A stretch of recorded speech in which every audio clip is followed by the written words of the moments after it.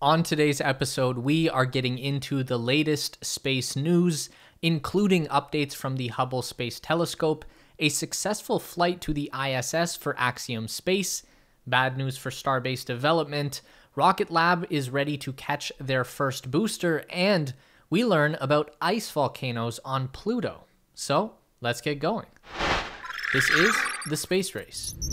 The venerable Hubble Space Telescope has been hard at work making some pretty mind-blowing discoveries about the universe around us. Even though James Webb has taken over the hype train lately, Hubble is proving that its best days are still ahead. On March 30th, the Hubble telescope discovered a new star that is the furthest away from the Earth that we have ever seen. The newly detected star, which has been named Earendel, is so far away that its light has taken 12.9 billion years to reach Earth. We're pretty sure that our universe itself is about 13.7 billion years old, so the light from this star dates back to the infancy of the known universe, which is pretty trippy.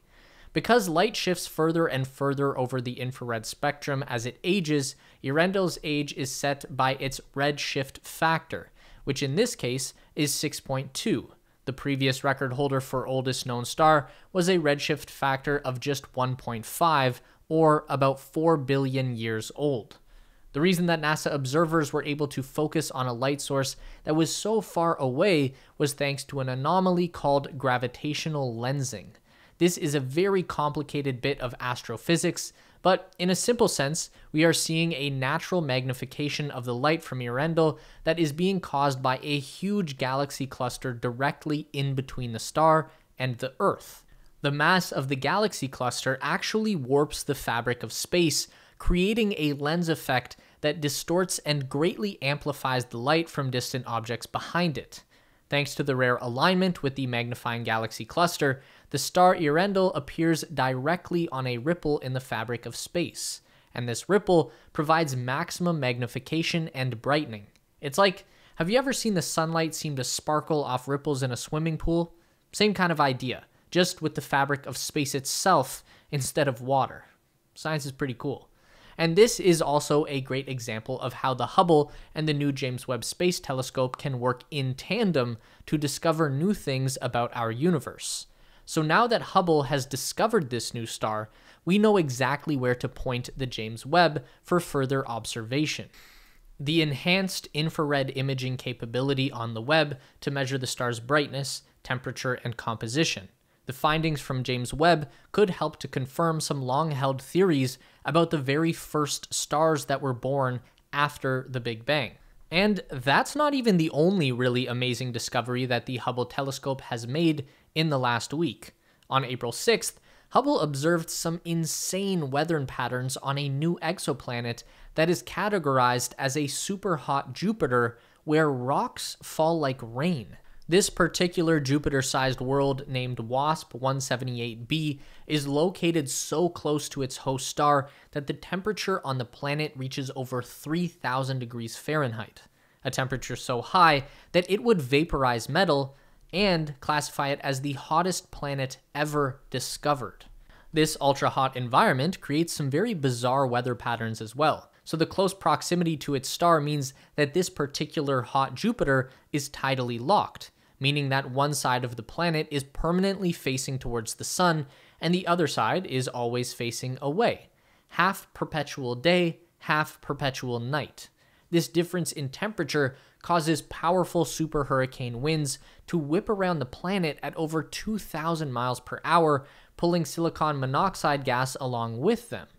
This gas is created by the insane heat actually vaporizing the rock on the day side of the planet.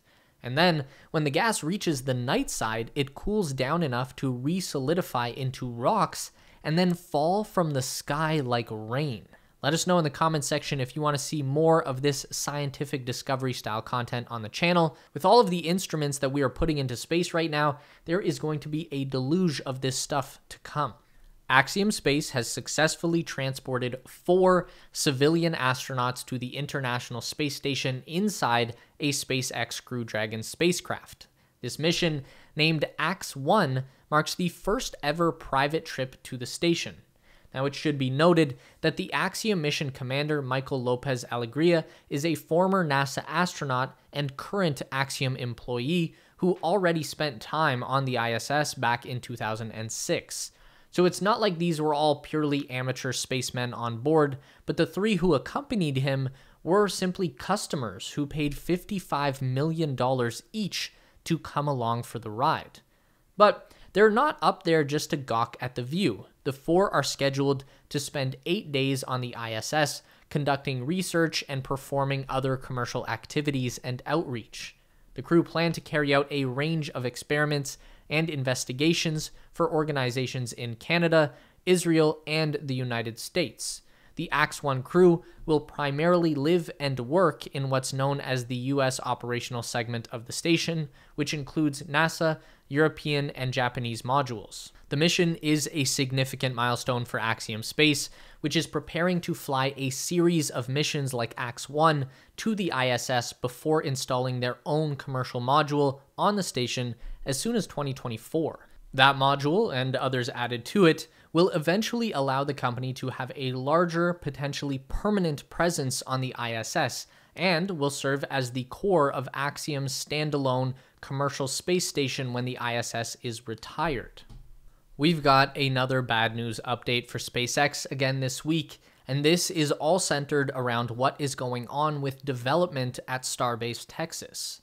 We've just learned that the U.S. Army Corps of Engineers has closed a permit application for a proposed expansion of SpaceX's Starbase facility in Boca Chica. This essentially nixes Elon Musk's plan to add new launch and landing pads to the area, as well as substantially grow the new spaceport. In a letter written to SpaceX, the Corps cited the company's failure to provide requested follow-up information about the proposed changes as a reason for closing the permit. Among other things, the Corps wanted more details about what mitigation measures the company would take to limit the loss of water and wetlands surrounding the site. This is a bit of a long story, but we'll try and get to the heart of the matter. The entire Starbase launch and landing area is just a few hundred feet away from Boca Chica Beach and the Gulf coastline. The whole area around the launch site is half underwater, and on the two sides that aren't ocean, Starbase is surrounded by a wildlife management area and a state park. So it's a very environmentally sensitive location. As SpaceX continues to grow its infrastructure in Boca Chica, the company periodically amends an existing permit it holds with the Army Corps of Engineers, which ensures that the construction plans don't violate the Clean Water Act and the Rivers and Harbors Act. In December 2020, SpaceX proposed to modify its existing permit for a massive expansion that would include building 2 orbital launch pads, 2 suborbital launch pads, a new landing pad, and other major infrastructure changes. These additions would require SpaceX to backfill material into existing flats and wetlands, including 11 acres of mudflats, 6 acres of estuary wetlands, and 1/4 acre of non-tidal wetlands. This significant change in the plan and expansion of the infrastructure opened up a period of public commentary, which allowed many environmentalist and animal activist groups to level significant protests against SpaceX activity. Once the comment period ended, the Corps sent a letter to SpaceX in May 2021 outlining the comments, which included responses from the EPA, the U.S. Fish and Wildlife Service, the Corps itself, and Texas environmental protection organizations. SpaceX was asked to address the comments as well as submit various documents such as mitigation plans for avoiding impact to wetlands and offsetting the loss of aquatic resources, a plan for alternative construction that would provide the same purpose but provide lesser impacts to the area, and more. Basically, what's happened here is that SpaceX did not submit their homework. They didn't do what was asked of them. Because the Army Corps of Engineers never received the information that they requested, they went ahead and closed the application file on the SpaceX Starbase expansion. So, if we remember just a year or so ago, it had seemed like Elon Musk was ramping up to develop Starbase into some kind of a futuristic spaceport and private city that would be central in SpaceX operations. But Given this new information that the company may have already lost interest in even expanding their orbital test pad, it's looking like that dream of a spaceport in South Texas is on hold. Keep your eyes on the skies April 19th because Rocket Lab will be attempting to make history and capture their Electron rocket booster stage with a helicopter after it returns from space. If successful, this would make Rocket Lab only the second aerospace company to retrieve their booster stage and not just allow it to sink into the ocean water. During launch, the first stage will propel the second stage and the mission's payload for about 2.5 minutes before separating and beginning its coast back to Earth. The Electron rocket doesn't use its engines again after separation, unlike the Falcon 9, which performs a boost-back burn in the upper atmosphere to slow down. Instead, Electron has to carefully slice through the air at high velocity, being careful not to rip itself apart with hot plasma. Once the booster reaches about 8 miles in altitude, it will deploy a drogue chute to start the process of slowing down. The speed will then decrease more dramatically when the main chutes deploy at 3.7 miles up. Moving at roughly 22 miles per hour, the booster will enter the recovery zone 150 miles off the coast of New Zealand. At that point, Rocket Lab's custom recovery helicopter will use a hook to latch onto the parachute's line in mid-air. Once the Electron booster is secured, it will be returned to land to be assessed for reuse. The mission, named There and Back Again, will be Rocket Lab's third Electron launch of the year and will bring the total number of payloads deployed to 146. Here's something that might blow your mind a little bit. So, we've always been taught to think of Pluto as a big ball of ice in the distant outer edge of the solar system. The former planet was downgraded to a dwarf planet status in 2006 and is famously the location where Arnold attempted to commit suicide on an episode of The Magic School Bus by removing his space helmet and traumatized a generation of young people. We had some dark shit back in the day. Anyway, we are now discovering a ton of new details about our faraway neighbor Pluto, including the theory that it might not actually be frozen solid after all. When New Horizons flew 7,800 kilometers above the surface of Pluto, it revealed a world unlike anything we'd ever seen. There were flat plains, mountains, and even a thin atmosphere. It was far from the stagnant, blue, icy world that had been depicted in artists' impressions over the decades.